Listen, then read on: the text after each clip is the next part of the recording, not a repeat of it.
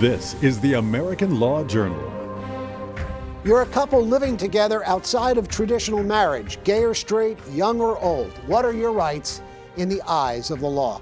Welcome to the program. I'm Christopher Naughton. Tonight on the American Law Journal, marriage by any other name, unmarried couples and the law. Let's meet my three lawyer guests. Yvette Alvarez joins us tonight from Einhorn Harris, one of the largest, if not the largest, family law practice in the state of New Jersey. Professor John Culhane is with us tonight, and he's with Widener University School of Law.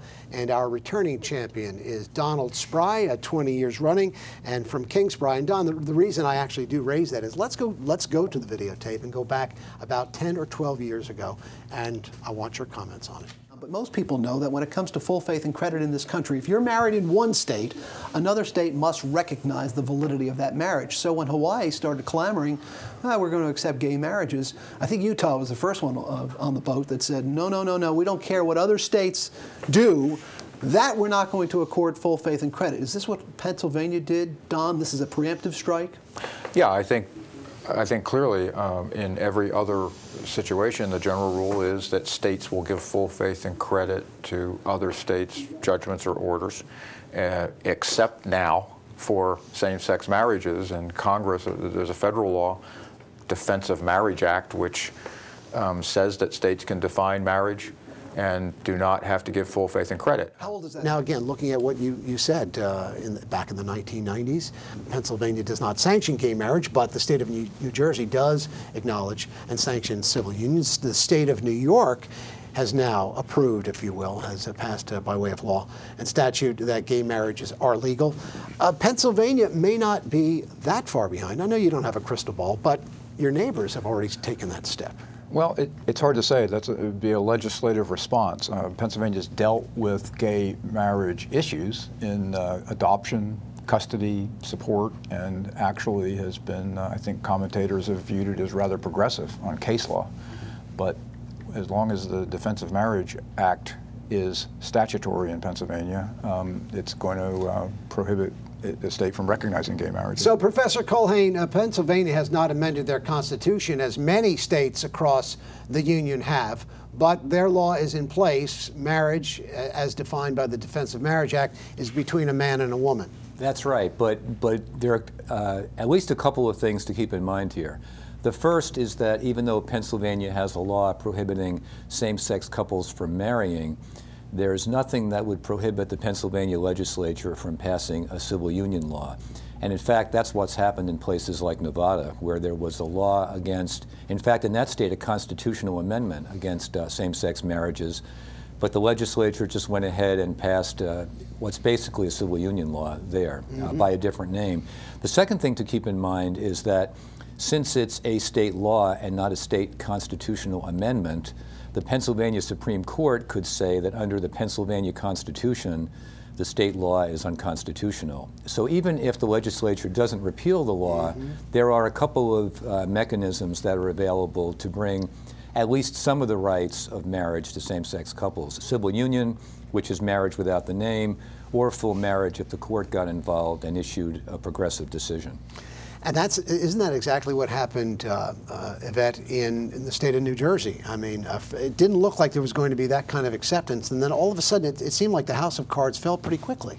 Well, precisely. We had a domestic partnership statute, and then Lewis versus Harris case came around, and the Supreme Court of New Jersey said, you are not giving equal rights to same-sex couples by giving them domestic partnership. You have 180 days to correct this. I see. And told the legislature. Absolutely. Okay. And that's when the civil union statute came about. But keep in mind, if I may, that the court gave the legislature the option.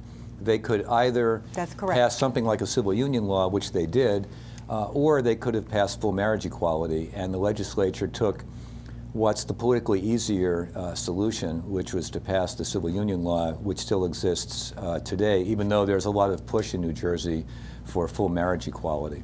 You're absolutely correct. You know, Don, you said just a few moments ago that even though, again, Pennsylvania doesn't acknowledge gay marriage, and some would say that in some ways Pennsylvania's lagged behind other states when it's come to domestic relations.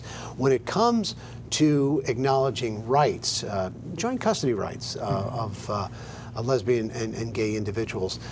They took a huge step. The Supreme Court of Pennsylvania took a huge step just last year, where they overruled 25 years of precedents. This court has moved to 2010. And I think one person called it overturning the Dred Scott decision of Pennsylvania, where today, if you're a gay individual, you're not going to face the kind of rigors of getting equal joint custody rights. No, you're right. The Supreme Court has said that the focus is on the best interest of the child, and you're not going to have any sort of a burden to overcome if you're gay. And I think, you know, I've been involved in cases in gay arrangements where there's a custody issue, and trying the case is similar to trying any other custody case. I mean, the court focuses on what's in the best interest of the kids, and I think they have what some commentators have viewed as a progressive view, both in custody, second parent adoptions, and child support. Professor Culhane, tell me if maybe I'm just reading this wrong, but it appeared to me that years ago that when custody issues and visitation issues and adoption issues came up regarding gay couples, there didn't seem to be a whole lot of resistance across the board.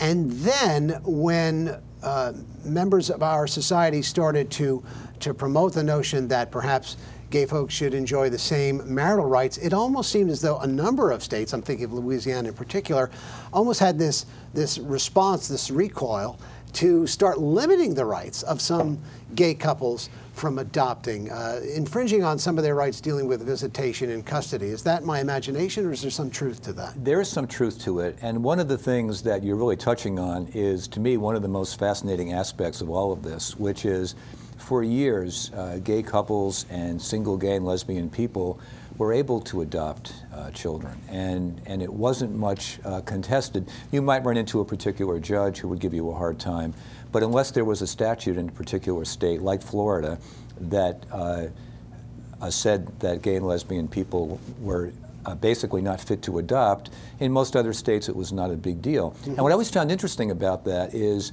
you would let gay couples and lesbian couples adopt children, but then not allow them to marry, which seems strange because then the parents are legal strangers to each other. And I think the move toward marriage equality has sort of gotten people thinking about, you know, whether it's a good idea to allow gay and lesbian people and couples to adopt. But really, there aren't many examples. There's Louisiana. They tried this in Arkansas, but the Arkansas Supreme Court threw this out, an attempt to restrict the rights of gay and lesbian people to adopt. So there really have been only a very few examples of this. It's not your imagination, but this idea that these constitutional amendments against marriage equality would then spread to adoption really haven't borne out as much as people thought they might. And I think part of that is that these kids need homes in the adoption context. And in the custody context, you know, judges look at the kid and look at the relationships of the parents and are inclined to make practical decisions that really are not sort of a product of ideology about gay and lesbian couples, as much as these constitutional amendments, you know, tend to be. Where are we in the country today? I think there are, what, Yvette, 6 states in the nation today that accept gay marriage as the law of their state. I believe it's 8. And then there are 2, New Jersey being one of them, that has approved civil unions. I believe it's 8. All right, and then there are 28 states, and Professor, you'll correct us if we're wrong here, but I think there are 28 states that have already either amended their constitution or have adopted the Defense of Marriage Act. Right. All right. That's right. So basically, more than that, actually. But, more than that. Okay. All right. So, but we're talking about approximately 40 states that have committed themselves one way or the other. Now, there are still some states that are straddling the fence.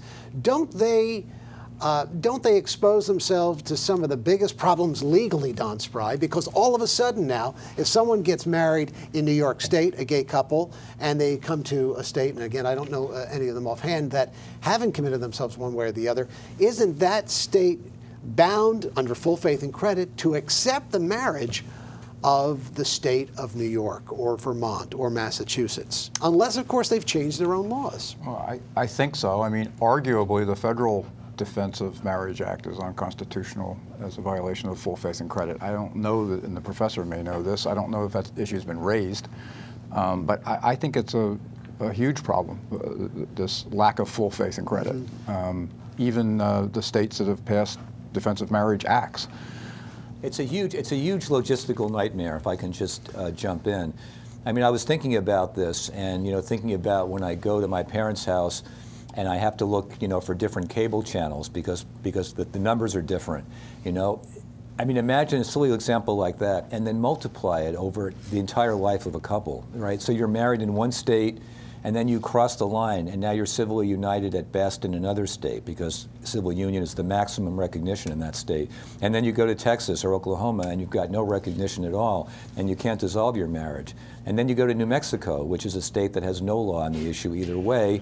What does that state have to say if you want to, dissolve your union? So it really is an untenable situation in the long run, I think, to have this sort of balkanized system where people's marriages sort of come and go depending on what state they're in, really is not sustainable. And I think it's going to force the hand of the Supreme Court, don't you think, Professor? I think so. Although, let's be clear, the challenge that's basically likely to come to the Supreme Court is not based on the full faith and credit piece of DOMA. It's based on the other piece of the Defense of Marriage Act, which is the piece that says even if you have a valid marriage in your state, let's say Massachusetts, that marriage counts for nothing in a federal context. So you can't file joint income taxes, you can't sponsor a spouse for immigration law, no death benefits under Social Security, and on and on and on. But full faith and credit really is the cornerstone of the domestic relations system. If that is broken down, how do lawyers practice? How do people travel from one state to another and know what their rights are? I defer to my practicing colleagues here. I think it's an extremely difficult. It's very difficult. You cannot. You need to know. So you need a crystal ball to know what's going to happen to this couple, and that's true with any marriage, in any marriage situation. But in this case, because of the patchwork quilt of our country, in terms of the law and the federal law layered on top of that, it's very difficult to even begin to address and counsel people on those. You concur? You can imagine in Pennsylvania, we don't have a civil union. We don't have a gay marriage statute. So when someone wants to dissolve a relationship here, it's the law of cohabitation, which has been in effect for years. But when you try to settle something, traditional divorce case, you might do alimony and you can deduct it and that kind of thing, or you transfer pension assets and it's a tax-free transfer. You don't have those federal protections, even in New Jersey or any other state that has a civil union. Well, to address that very issue, when we come back, what happens when a female lawyer marries another woman, but when she dies, her parents contest the legitimacy of that union? More when we return here on the American Law Journal.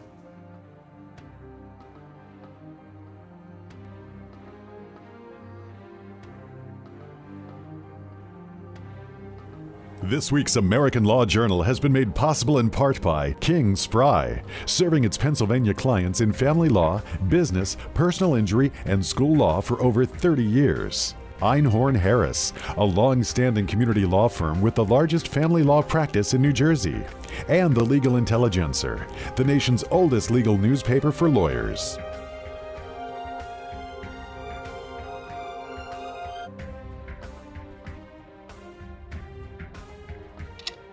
This is the Workers' Compensation Minute with Martin Banks. Many people don't realize that they may be eligible for Social Security disability benefits in addition to workers' compensation benefits. Here are a few things that you need to know. First, if you're an injured worker 50 years and older and have been out of work for more than a year, you have an excellent chance of getting Social Security disability benefits in addition to workers' compensation. Second, after 2 years of Social Security disability benefits, you become eligible for Medicare, meaning you're covered for any medical problem that isn't work-related. Third, when you have workers' compensation and Social Security disability benefits, there may be what's called an offset. An offset is when you may not get all the benefit amounts of both. But stay with me here. Even though your Social Security could be less because of your workers' compensation award, there's a good chance that you could receive more if you file for both. There are many factors that go into determining your benefits. Speak to an attorney who is experienced in both workers' compensation and Social Security disability, because some lawyers don't consider both. It could add up to thousands of dollars a year. For the Workers' Compensation Minute, I'm Halman Banks. The Workers' Compensation Minute has been made possible by Martin Banks. Marriage by any other name, unmarried couples and the law. Three guests with me on the set tonight. Yvette Alvarez hails from Einhorn Harris, one of the largest family law practices in the state of New Jersey. Professor John Culhane hails from Widener University School of Law, and he's written extensively on this topic. And Donald Spry is with King Spry, Herman, Freund and Fall in Pennsylvania, and much like Yvette's firm, has taken cases to the highest courts in their respective states. Professor Culhane, a really interesting case that has come out of Pennsylvania and actually involves a law firm, and it involves a woman who was married to another woman in Canada, and when she passed away, let's face it, all hell broke loose. Tell us a little bit about this Tobit's case. Well, you know, it's one of those cases that is probably being replicated somewhere even as we speak. And it's what happens when you have a marriage recognized in some places and not in other places. So what happens in this case is the couple's married. There's a beneficiary form for benefits that either is or isn't signed. There's a lot of facts sort of in dispute here by the woman who was an employee at the law firm. And purportedly, she signed this, giving these benefits to her parents. But there was some indication, or at least a partner claims, the surviving partner of this woman who is now dead, claims that the couple was told that they would be considered spouses under the terms of the plan. And if they were spouses, the argument is that they would supersede any rights of the parents. Now, there's all kinds of factual confusions in this case that I don't fully understand. Primarily, or I guess first among them, is whether the now deceased woman actually signed the document. It's not clear she did, and if she did, whether she named her parents as beneficiaries. But irrespective of that, though, I mean, there's still something very compelling here, because basically we're talking about the proceeds, the benefits of a retirement plan. That's right. An investment plan. And let's face it, under the law, if you're married, you basically, can't sign away the rights and benefits of your spouse. That's right. So the problem here is, was she the spouse? And the surviving partner is arguing that, in fact, the firm had told him that she would be considered the spouse. And now it looks like it's less than clear if you look at the documents. And it really shows, I think, the importance of not only making sure that you fill out all your documents the way you want them to be, but also, to sort of be proactive with your employer and basically tell them, this is what I intend, let's make sure this happens. Because, people will do things when family members die that sometimes, unfortunately, brings out their worst instincts. Right, and then part of what is fascinating about this case is that these two women, expecting that they are completely married under the law, that they are indeed legally married under the law, one woman purportedly, the attorney who died, the night before she dies, she signs off on some paper that says the beneficiaries of this investment plan are her parents. Right, and there's a whole question here. One, did she sign it? And two, if she did, was she really in any mental condition to have signed it the very eve of her death? But let's get beyond that for just a minute, Professor Culhane. And here's my question: if this is a heterosexual marriage, is there going to be a problem here? No, none of this applies. If it's a heterosexual marriage, and if the rule is that you can't sign away your the benefits of your spouse, then if your spouse has first rights, then none of this arises. So it's only because there's this question about whether their spouses, whether their legal relationship is going to be recognized for the purposes of this plan, that this becomes an issue. And it really just illustrates once again how confusing and complex these issues are for same-sex couples who really had better go out and do, living wills and powers of attorney and make sure all their beneficiary forms are, going to their spouses if that's what they want. Right, unwed couples of all types. We'll get to that in a moment. But Yvette, you were going to say. I was going to say that's the issue in New Jersey. We have civil unions, but when civil unions were created, the same-sex couples say we do not have the same rights of married people, and that's just one of the examples that they do not have the same rights of married people even now. I think the other thing, and the facts are garbled in this case. I think we all think they are, but if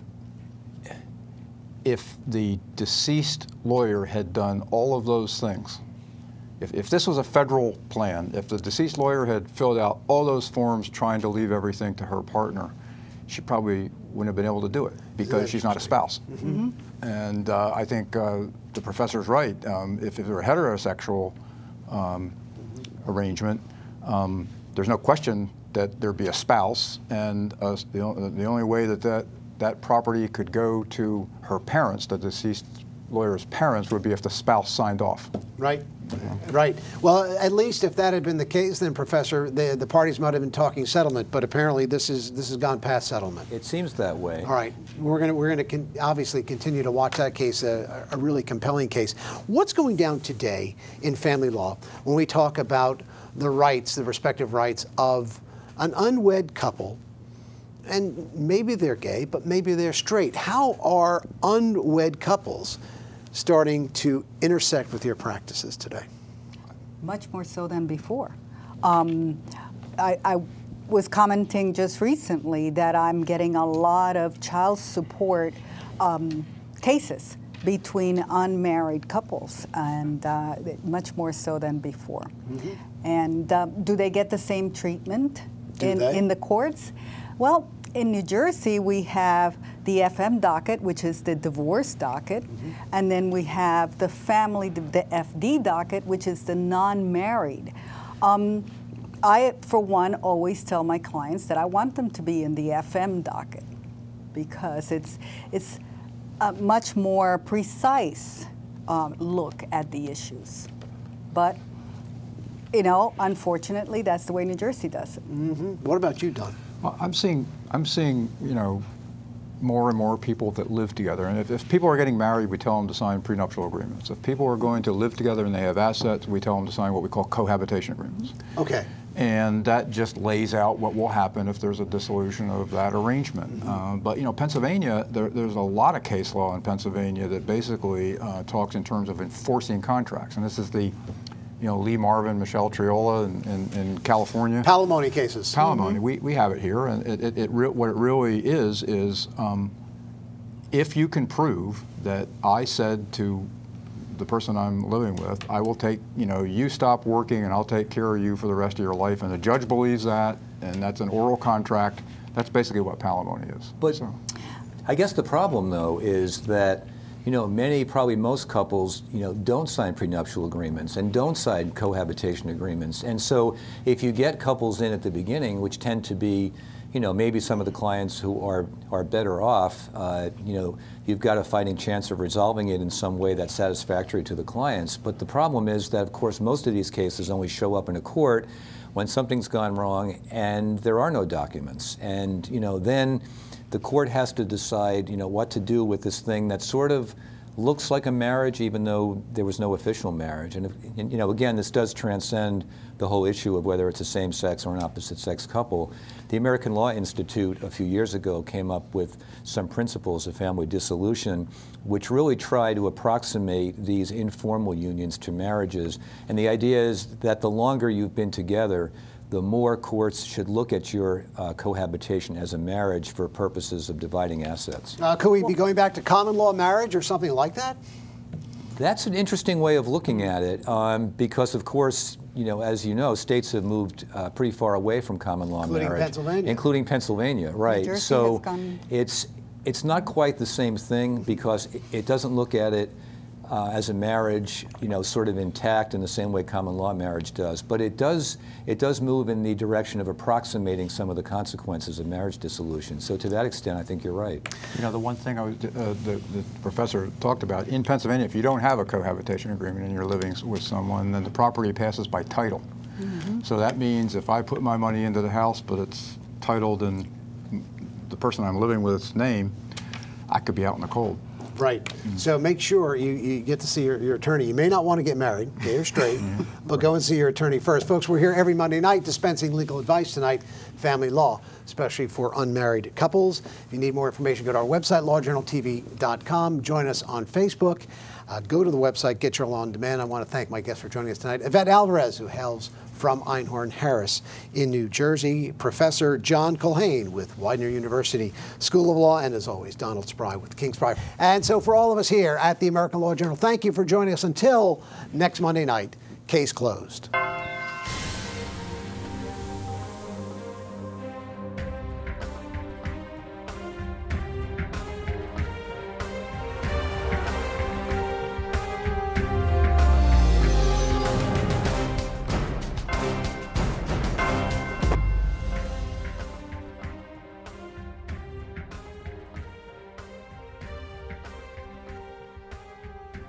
This week's American Law Journal has been made possible in part by King Spry, serving its Pennsylvania clients in family law, business, personal injury, and school law for over 30 years. Einhorn Harris, a long-standing community law firm with the largest family law practice in New Jersey.